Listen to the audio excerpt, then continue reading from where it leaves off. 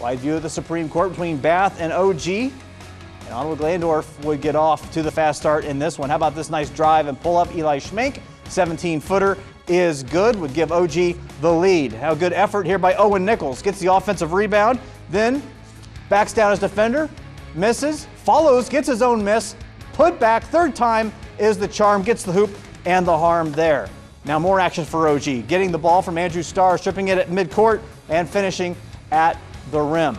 OG would have a 20-8 lead at one point here in the first quarter. Now Starr working the ball down low for the Wildcats. He finishes with the pull-up off the glass. Now Brennan Blevins going to come off a screen, hits the triple in rhythm. Ottawa-Glandorf picking up the 86-53 win tonight over the Bath Wildcats.